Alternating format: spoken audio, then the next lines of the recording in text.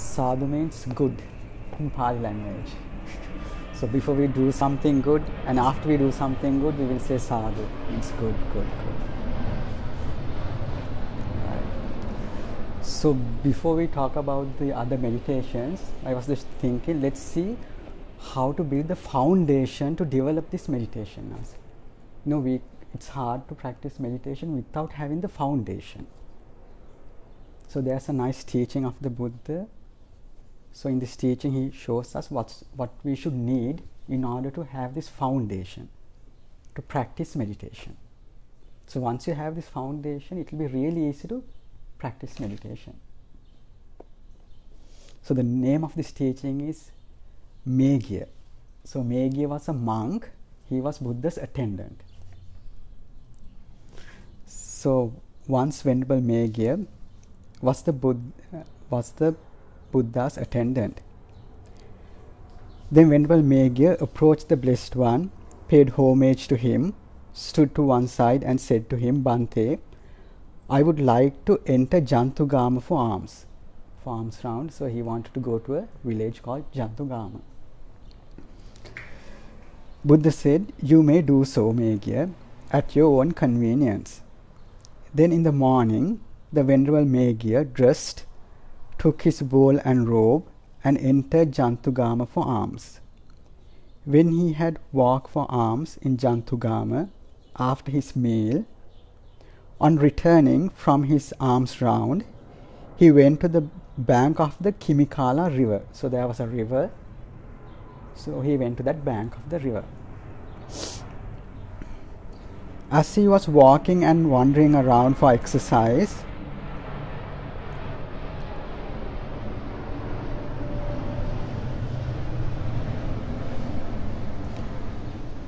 along the bank of the Kimikala river, the Venerable Meghiya saw a lovely and delightful mango grove. So there was a small forest with mango trees. So it occurred to him, this mango grove is truly lovely and delightful, suitable for the striving of a cleansman intent of striving. If the Blessed One permits me, I will come back to this mango grove to strive. So he saw a nice place, a quiet place. Now he wanted to go there and meditate. So we also like to do that, right? So he said, okay, if the Blessed One gives me, if Buddha gives me the approval, I will go there and I will meditate. So he came to the Buddha and told what he saw, this nice mango grove, and now he wants to go there. But Buddha knew that he doesn't have this now. Our mind have to mature to practice this meditation, to get good results out of meditation. So Buddha knew that this monk, Meghiya, he didn't have a matured mind to meditate in a lonely place. Now to go and meditate in a lonely place, you have to have a matured mind. Without having the background, it will be really hard to meditate like that. So he said, so he wanted to go there. So he said, if the Blessed One permits me,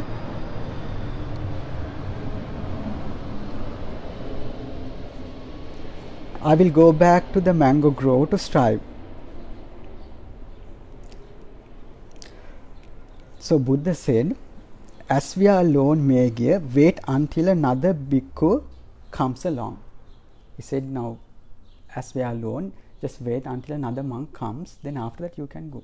But he said that because he knew that this Meghiya didn't have a matured mind to meditate, to go to a place like that and meditate.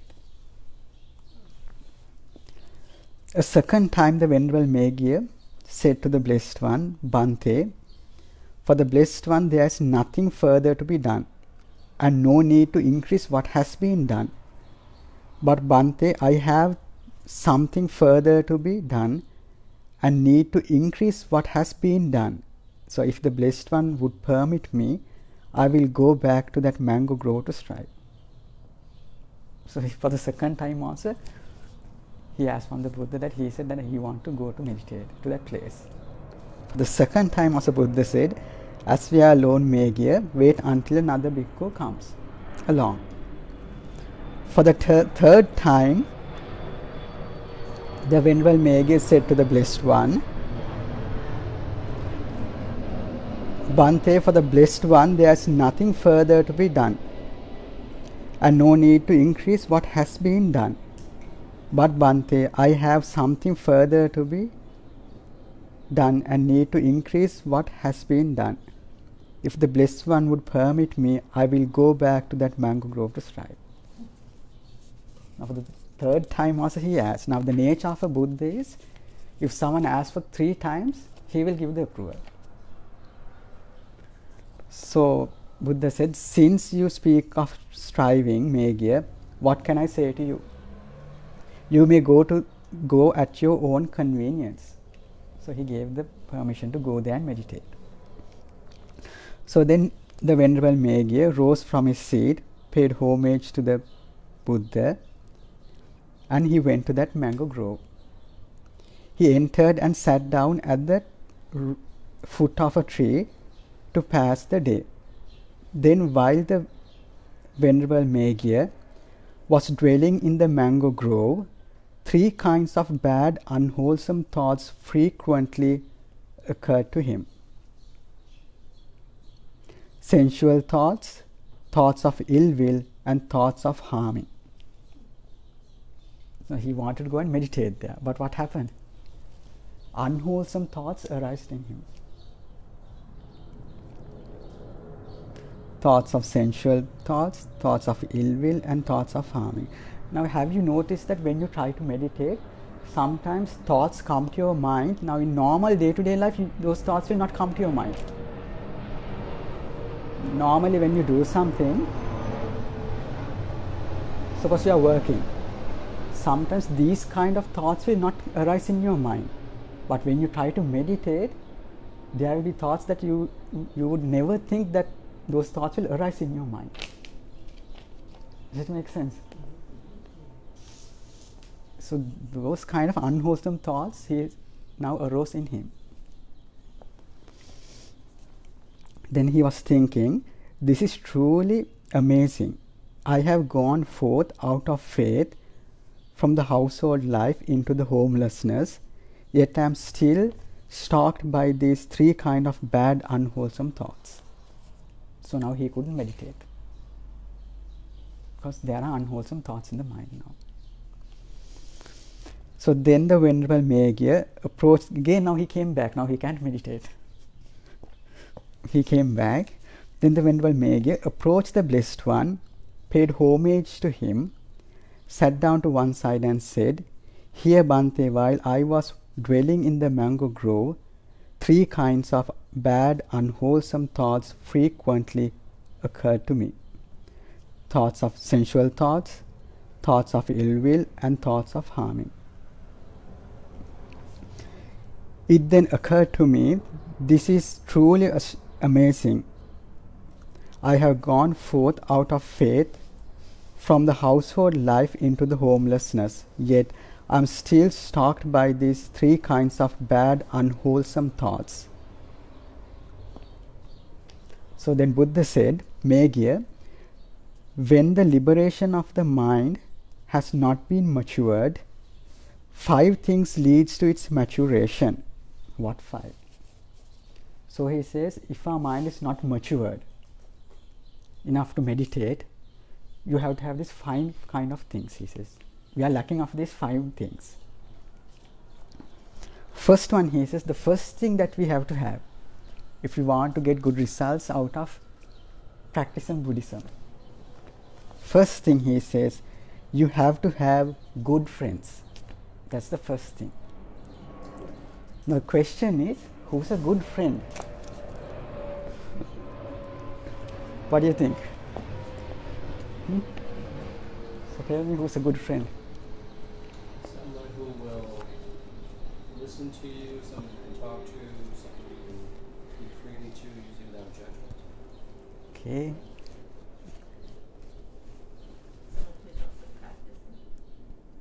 Okay. Practicing what? Meditation. Meditation. Okay.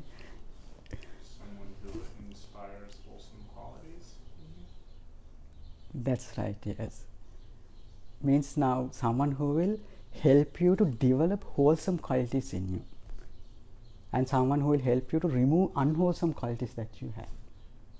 Suppose now, for example, suppose someone says something bad. Now you're angry with this person. So you will go to a friend and say, this person told me this. So if this friend says, you have to say something in return, do this in return. Now what will happen to your defilement? It will grow in you, right? But remember now, don't try to reject everyone now. But it won't happen like that. You cannot do like that. Just you have to keep in mind this thing. And don't try to judge and reject people. Don't try to do that. So if you go to a person and if you say, okay, I have anger in me, this person did this. If that person helps you to remove the anger that you have, he says that is a good person. Means that person will help you to develop wholesome qualities in you. So that is the first thing that you have to have if you want to get good results out of meditation. You have to surround yourself with good friends.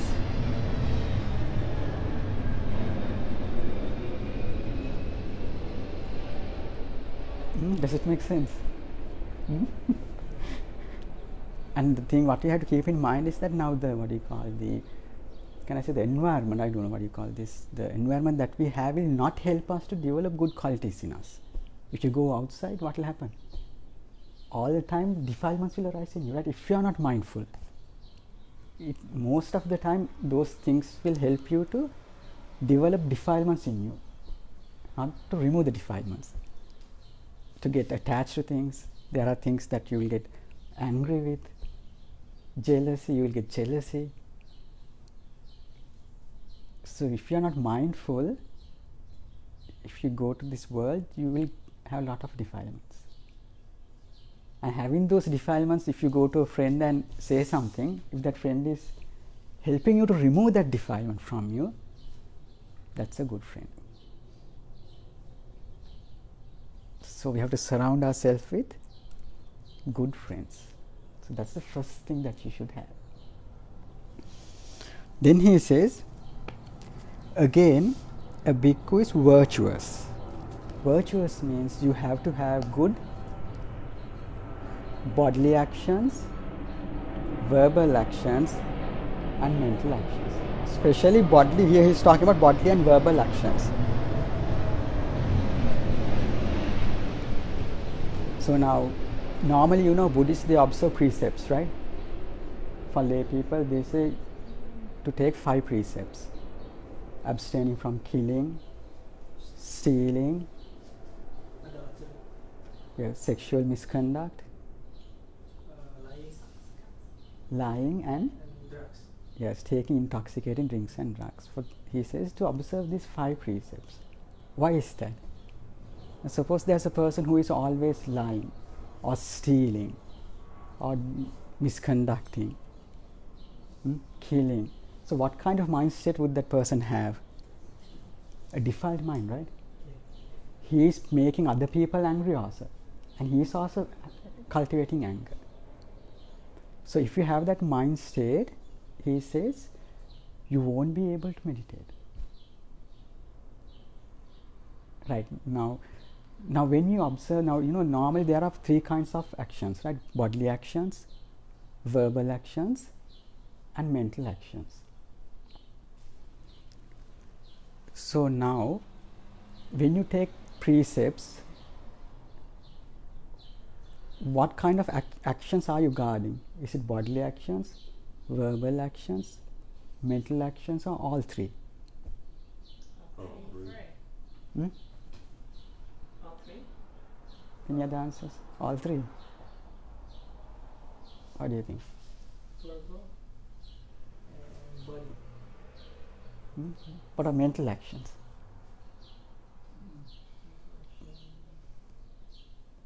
Ingest an intoxicating substance. Mental action. Now we can see this if we know what are the bad bodily actions, verbal actions and mental actions. If you know those things, we know that when we take the precepts, what kind of actions that we are avoiding. Right now, what are bad bodily actions he says that we should not do?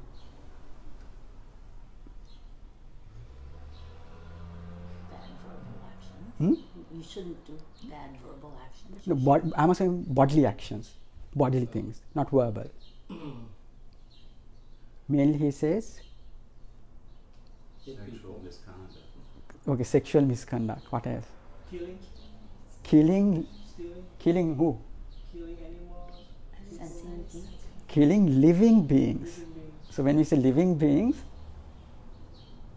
ant is also a living being. So small creatures are also living beings. So abstaining from killing living beings, sexual misconduct, and what's the other main one? Stealing. Stealing. And what it means is you have to avoid any behavior that could cause harm in others and yourself. Verbal actions. What are the verbal actions that you should avoid? Lying, Gossip, gossiping, divisive speech, okay, divisive speech. That's another one.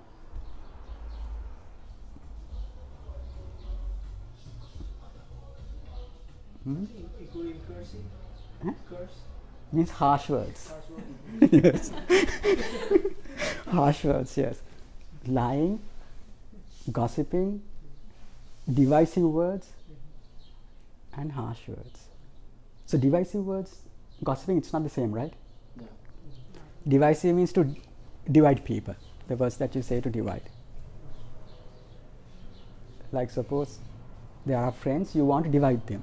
You will say something bad about this friend to the other friend and something bad about this friend to the other friend to divide them. So divisive words. Those are verbal actions that we should avoid. So what are bad mental actions that he shows? Now the mind is connected with all these things, that's right, that's a separate thing. But there are specific mental actions that you do. Unwholesome mental states.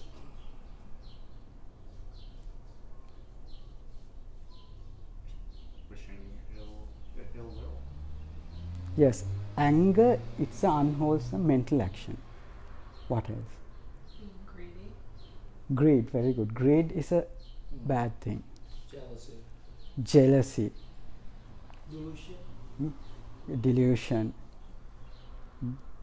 So now see, now these are unwholesome mental actions. Now when you take your precepts, now my question again, what kind of actions do you avoid? Is it mental actions or verbal or physical? verbal and physics. Not mental actions. So if you take your precepts, anger should not arise in you. Why does anger arise in you? Because you are not guarding the mind. That's a separate thing. Remember, we have to take these precepts. Because we don't have this developed mind in us. If our mind is already tamed, if it is developed, we don't have to take the precepts like that. Because naturally, your bodily actions, verbal actions will be good. But because our mind is not tamed and not developed, we have to take these precepts. It's like putting chains, right? Sometimes it's hard, right? Avoiding lying, is it easy? Gossiping, is it easy? Hard, right? Because our mind is not tamed. So by taking the precepts, you are only avoiding harmful verbal actions and physical actions, bodily actions. But mental actions will arise in you. Anger will be there, right? Even if you take the precepts. Right. Jealousy will be there. Greed will be there. So that separately you have to remove it. Through wise consideration. Wisely you have to think about those mental actions and remove it. So does it make sense? Right. So the second thing he says, you have to be virtuous, he says. virtuous here means, especially he's talking about good verbal actions and mental actions, physical actions. First one, you have to have what? Good friends. Second, you have to be virtuous. Try to have good verbal actions and physical actions. And when there's a defilement in the mind, try to remove it. Don't cultivate that. Right. The third one. Again, a bhikkhu gets to hear at will, without trouble or difficulty, talk concerned with the austere life that is conducive to opening up the heart. So it means that you will get to hear talks like this. What kind of talks is? He says, talks on fewness of desires, talks on contentment, solitude, not getting bound up with others, arousing energy, about virtuous behavior, about concentration, about wisdom. So you have to get these kinds of talks, he says. Most of the time do we hear these kinds of things about the positive side of,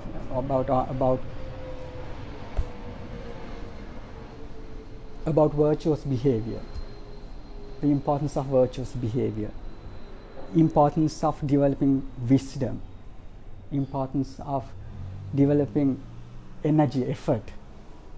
Normally we don't hear those kinds of talks, right? Normally what kind of conversations do we have?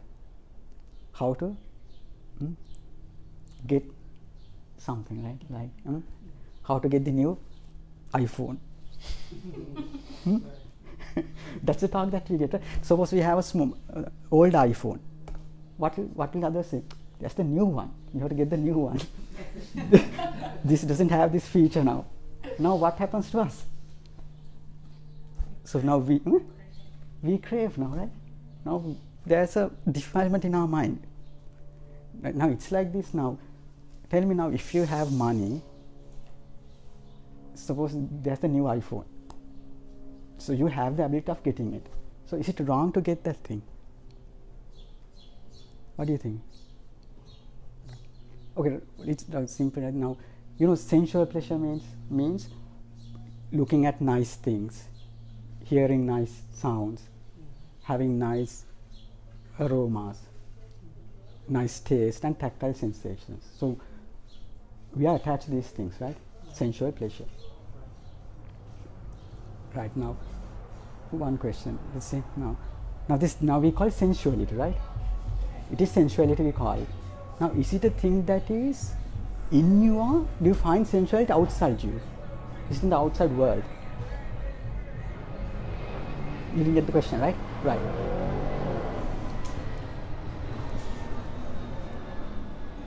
It's a specialized. Right. Why is that? Why is that? I don't know. The Okay. only thing we need is that neighbor blasting his music. Complete. It's better than last night. Last night was pretty bad. Right. Okay. Now the Pali word is kama. Kama means, the English translation is sensuality. Means we are attached to these nice things that we can see, forms, nice sounds, tactile sensations, aromas and taste. These 5 things. Now normally we call it, this is sensual pleasure, right? Now my question is, this sensuality, is it something that you can find outside you, in the outside world, or is it something that you create inside you? I think inside. What do you think? But trigger from outside. Is trigger from outside? Triggered from outside. Trigger from outside. My question is not where it triggers you. My question is it created outside or is it created by yourself? Created by yourself. Myself. Sensuality. Well, Or can you find sensuality outside the world? This feeling, sensuality means this. I don't know whether you are getting the question. I think you'll get. The craving is created by yourself. Right. Yes. Things are going to exist no matter what. It's you crave them, so that creates. So why do we create those? Now that's a nice form. Why do we create that? Why do we create it? How does it create in us, this sensuality?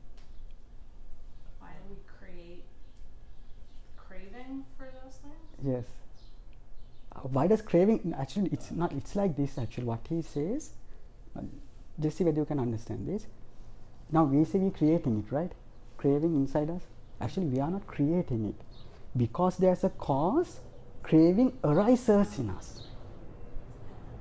Now if you say I am creating it, you will be able to remove that process. Actually now deeply if you look at it, it's not, you are not creating it. Because you have a cause inside you, craving arises inside in you.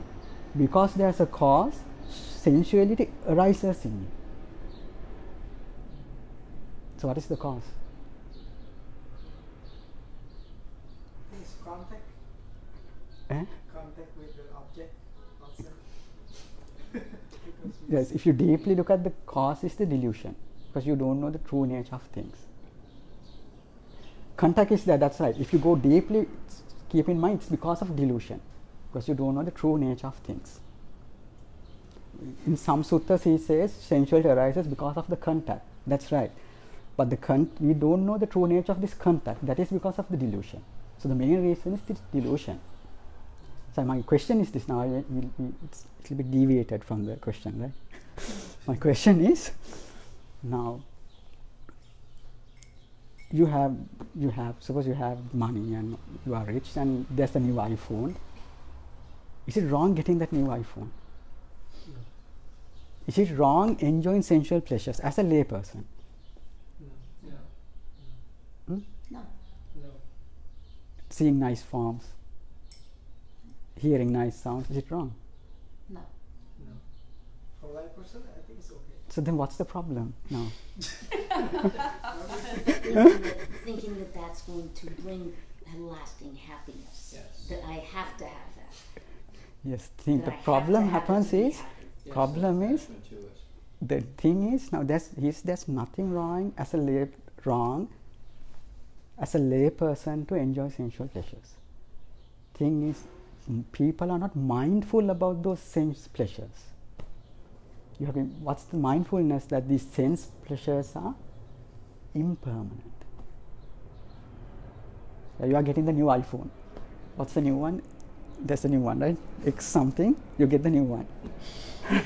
Now you are not mindful about it. This is a thing that's impermanent, subject to change. Means it will break. It could break. But normally, what happens? We will take this and we will look at the color, right? Then we look at the glass, and it is wireless charging. Speed is like this.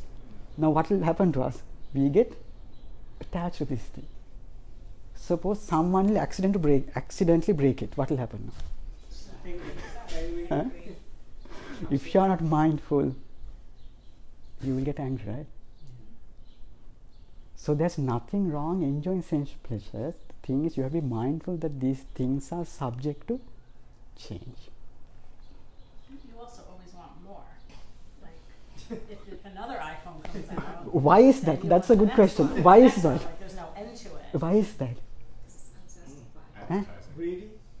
Because we're attached to the feeling that we get.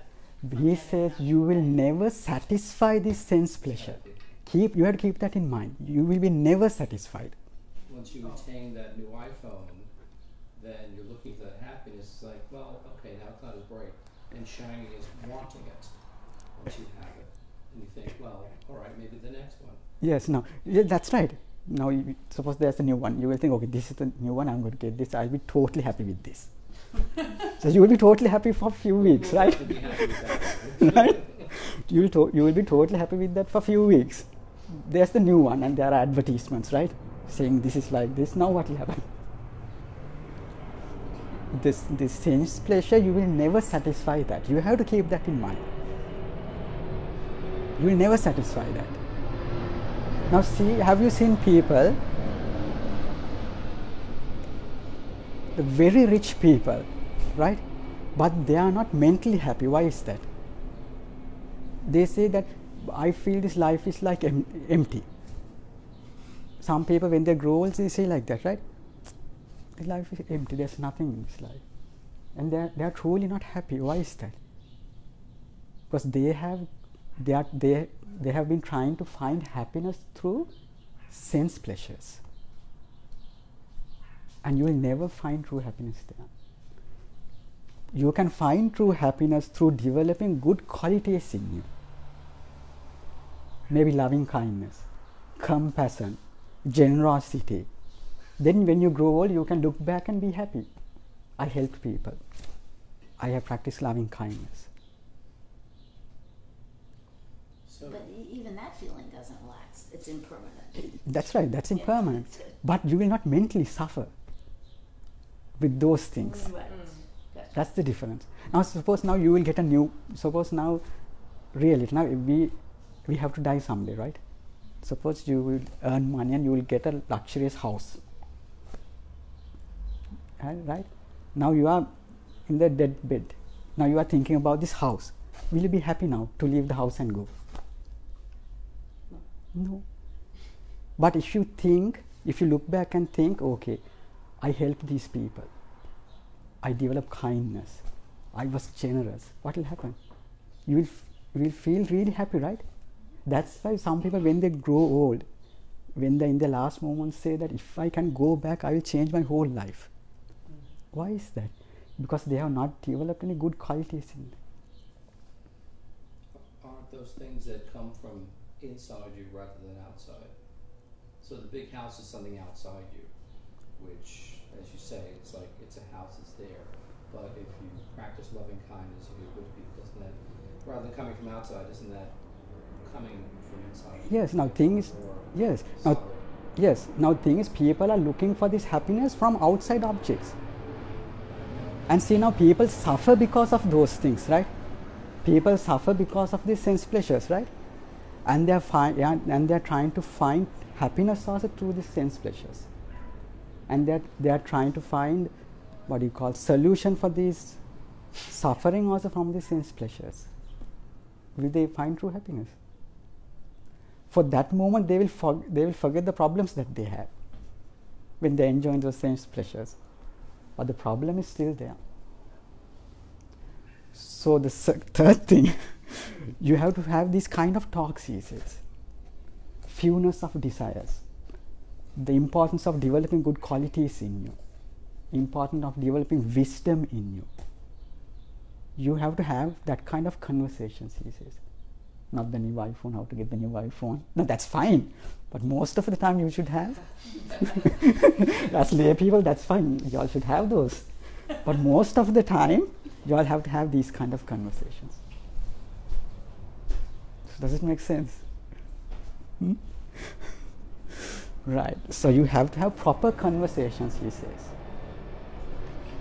That's the third one.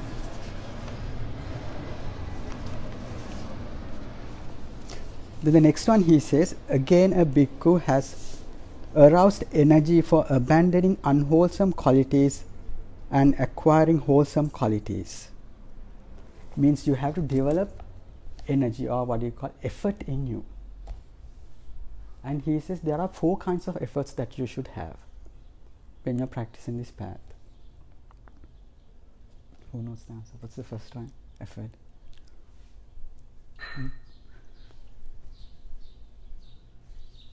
The first effort, he says, to prevent unwholesome states from arising in the mind. Why? That's the first effort. That's the first effort. And I hope now, at this time, we don't have anger in our minds, right? You all have anger? Anger? No. At this time? Anger, right? No, not right now. This now?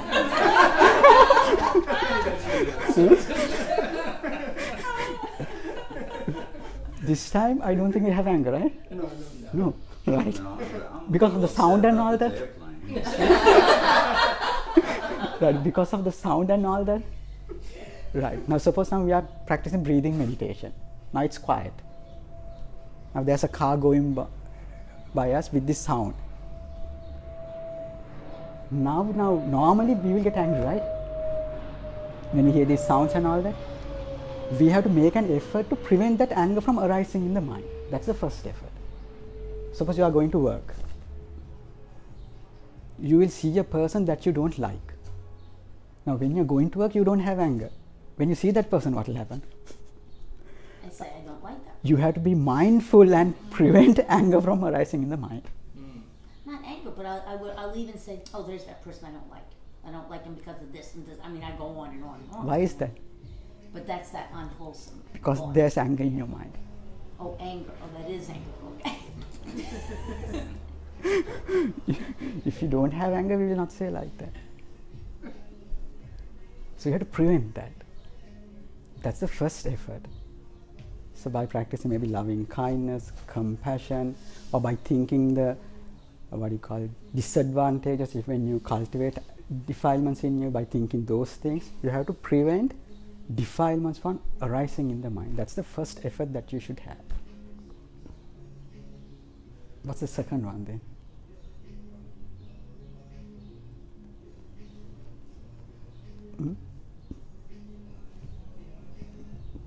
Right, you are going to work, you will see this person, you didn't have the first effort. What will happen to you? Now there's anger in the mind. So what's the second effort now? The effort to remove unwholesome states that have already arisen in the mind. Suppose you couldn't prevent getting angry, or you couldn't prevent getting jealous. Now there's anger or jealousy in the mind. Second effort is to not to cultivate that, but to remove it. You should not cultivate it. You have to remove that anger. So you can remove these defilements by, first thing you have to see the disadvantages of cultivating these defilements. Now is anger, is it a good thing or a bad thing to cultivate? We know that, right? Bad thing, right? So why do we get angry still? If we know that this is a bad thing.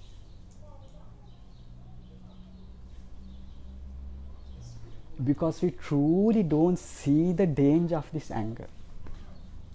We just know that is just the knowledge that we have. The anger is a bad thing.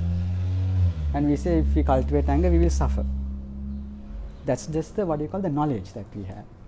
But through wisdom, we have not seen the danger of this anger. To see this, he says, you have to think about this anger and see whether this anger will help you to have a happy life or will it give you suffering. And normally we know that, right? But you have to think it mindfully, just sit and just think about it, he says. Now see, when you got angry in the past, see, were you happy at that time? Sometimes we couldn't sleep properly. We couldn't eat. We couldn't do things. We couldn't talk with others, right? Sometimes the first thing that came to our mind when we woke up in the morning is this anger. And we suffered because of this anger, right? We have to think about it, not just now think and maybe in the next class you have thinking. You have to go home and think. Tomorrow, you have to think. Day after tomorrow, think. Then you are sending a message to your mind, this anger is a really bad thing. There's no point cultivating this anger. So when next time when there's anger, you will know that if I cultivate this, I will suffer. What's the point? You will quickly remove that anger. You will be able to remove that anger quickly. So by seeing the disadvantages of cultivating these defilements, you will be able to remove these defilements, he says.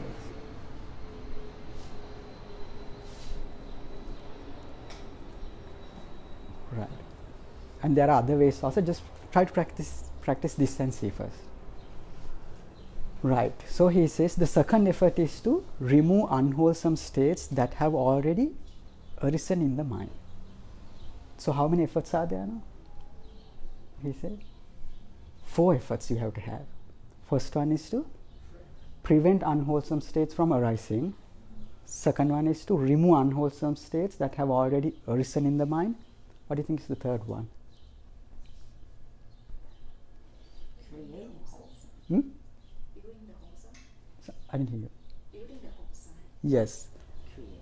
Yes. Means to develop wholesome states that have not yet arisen in the mind. Suppose you are lacking of loving kindness, compassion, letting go. You have to develop those things.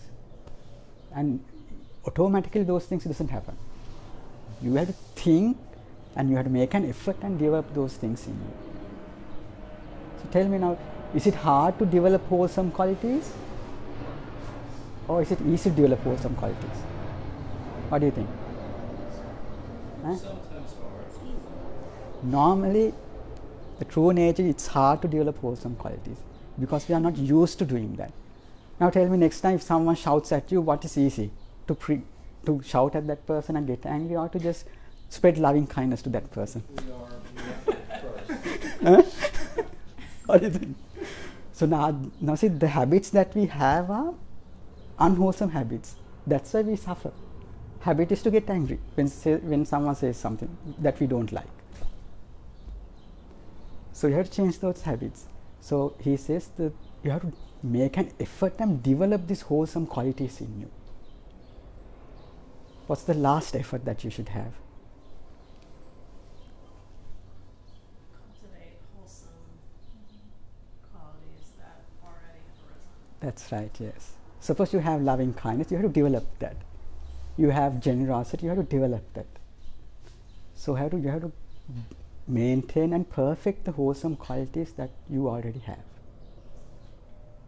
So those are the 4 efforts that you should have, he says. Now this is the foundation. So if you have this foundation, it will be really easy to practice meditation and get good results. Have good friends, be virtuous, and have proper conversations, and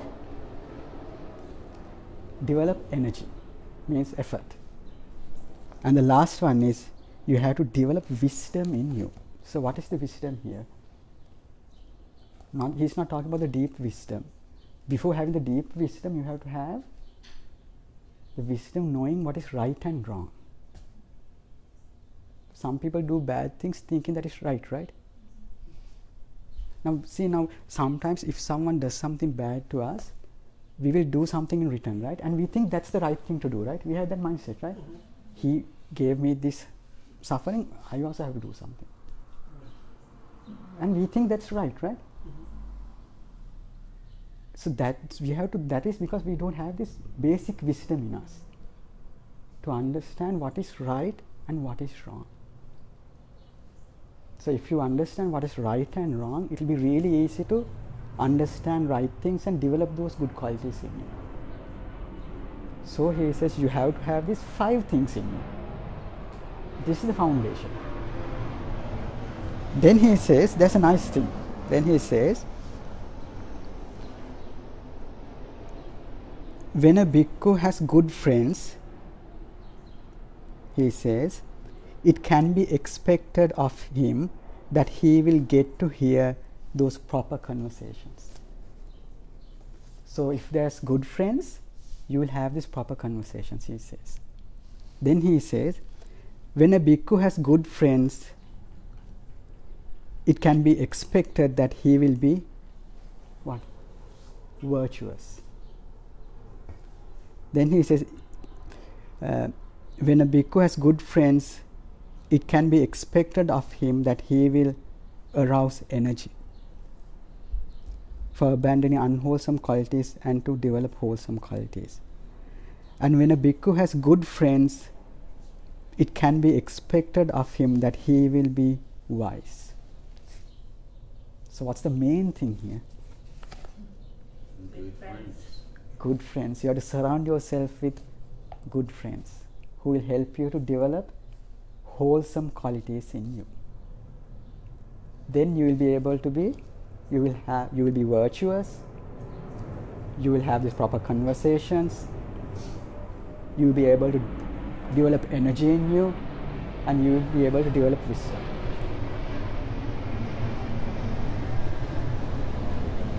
That is the foundation.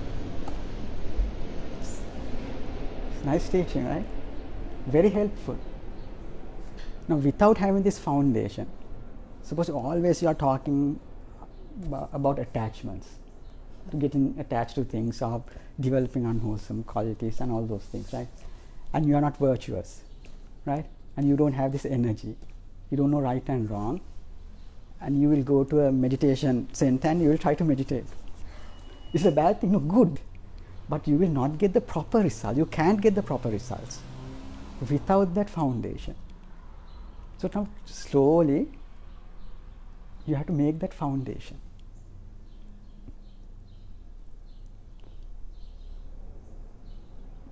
So any questions from this part? No?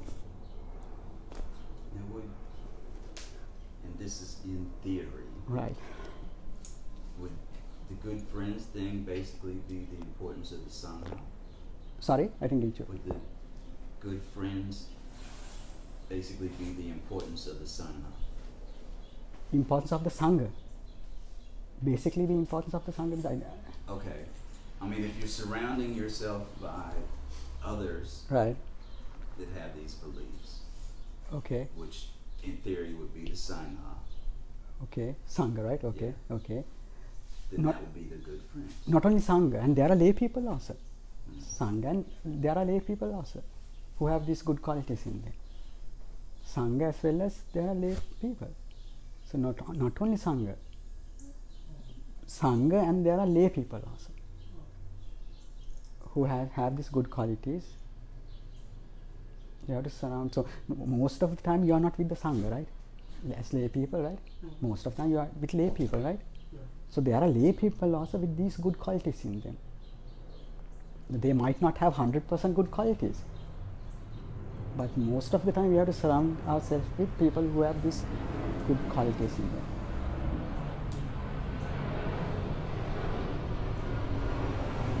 Right. So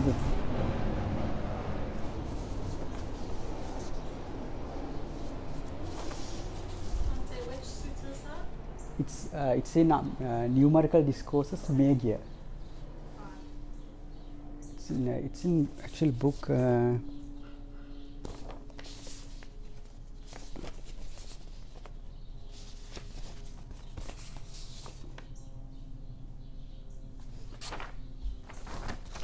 You can have this. I can look. I can, Yes, oh, I see. in the book of the nine. Right. If you want, you can have this. No, that's Okay. okay.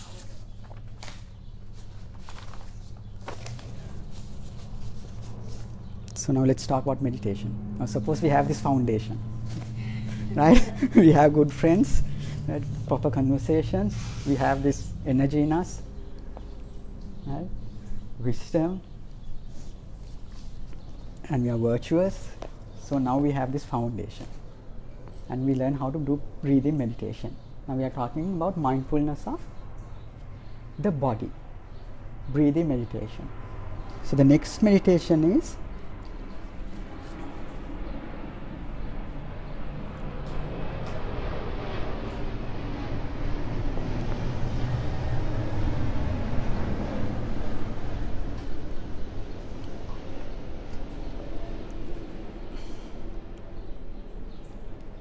mindfulness of the four postures. Mindfulness of four postures. Now, in the Sutta it says it's like this. Again, a monk, when walking, knows that he is walking. When standing, knows that he is standing. When sitting, knows that he is sitting. When lying down, knows that he is lying down. In whatever way his body is disposed, he knows that that is how it is. Now what he says in the beginning, now this meditation will really help you. If you practice this, it will really help you to do breathing meditation.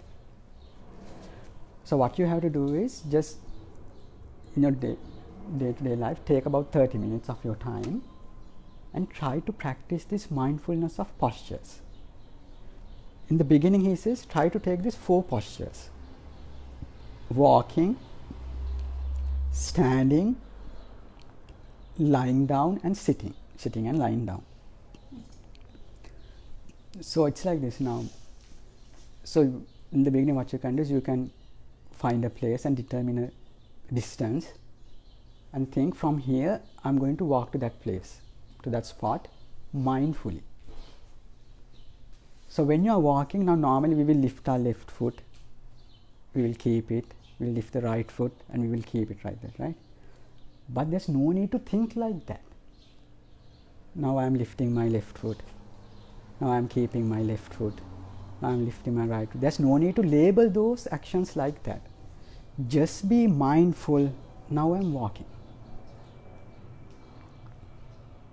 Now see, from here when you are going to the car, are you mindful, now I am walking? Normally we are thinking, okay, I have to go home and do this, right? You're thinking like that, right? Tomorrow I have to do this. Without thinking like that, he say, from here you are going to the car. Just be mindful, I am walking.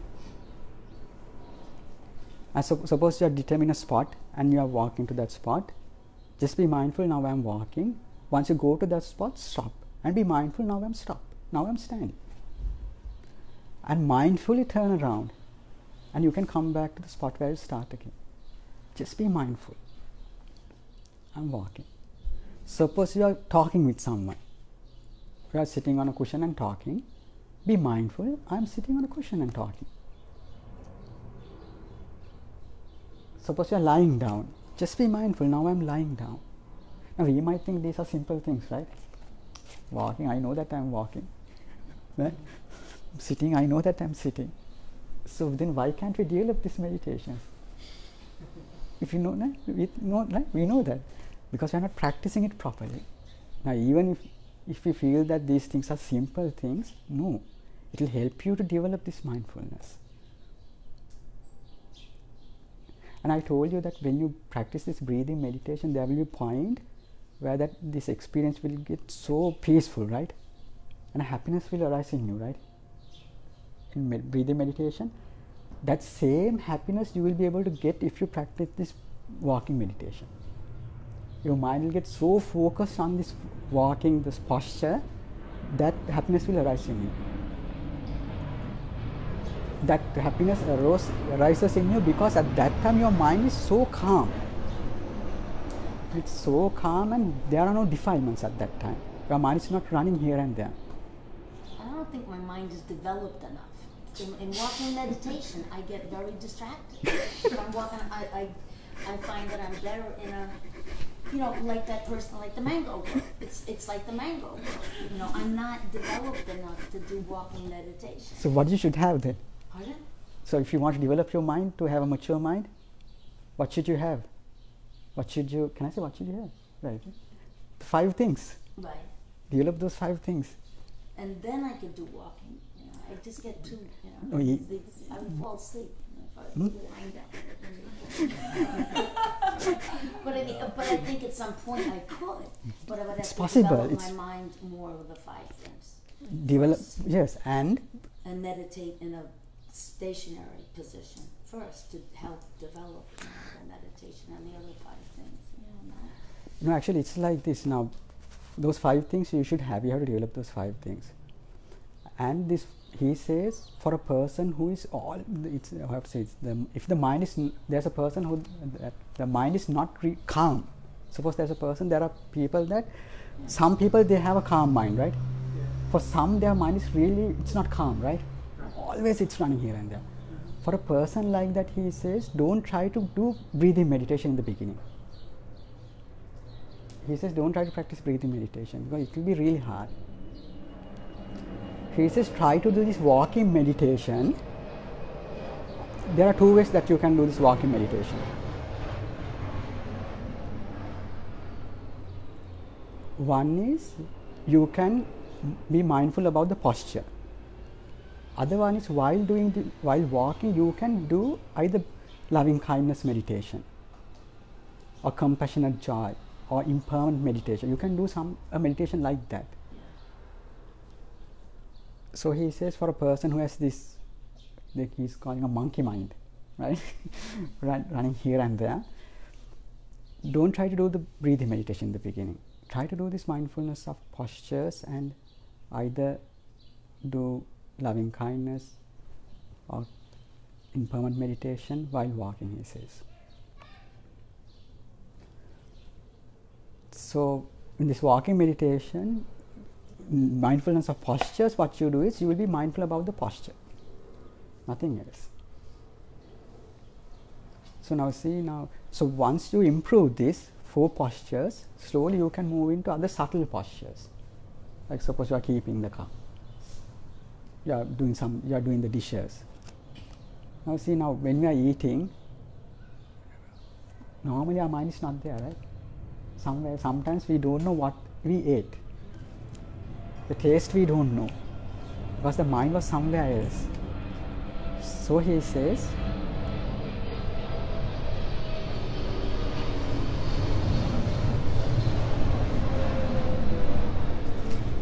try to do this mindfulness postures. So just take 30 minutes of your time, do this walking meditation. Be mindful about the posture. And take another 30 minutes and do whatever you are doing. Be mindful. Suppose you are at work. Be mindful, do that thing. Suppose you are doing your dishes. Mindfully do that. You are eating. Mindfully do that. Take 30 minutes in the beginning. And you can gradually increase the time. So that is mindfulness of postures, main 4 postures. And the other meditation, clear awareness. Now these 2 meditation actually goes together, mindfulness of postures and clear awareness. So what he says here is, furthermore, when going forward or returning, he makes himself fully alert. When looking forward, looking away. Then he says, when walking, standing, sitting, sleeping, talking, remaining silent, he makes himself fully alert. So what does it mean? Fully alert means to do what? Pay attention. Attention to what? Be mindful. Hmm? To be mindful of what you're doing.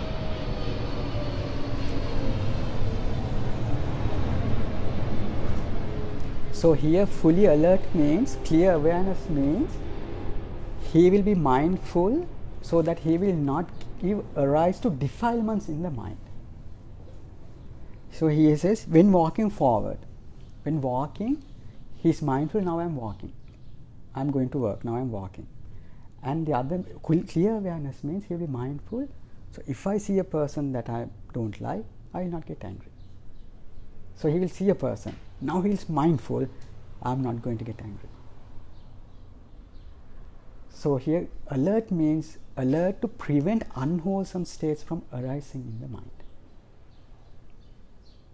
Eating. Too much salt. Now what happens? Someone gave you something, there's too much salt in the food. You get angry.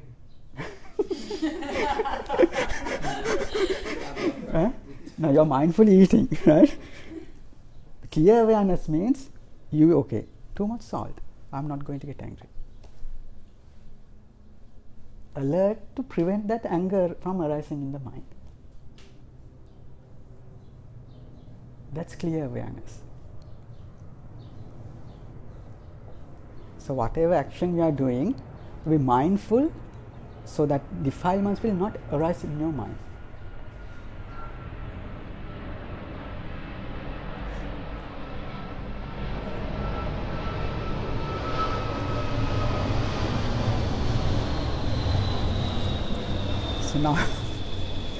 So we have to be mindful now not to get angry when there are That one was close. noises, right?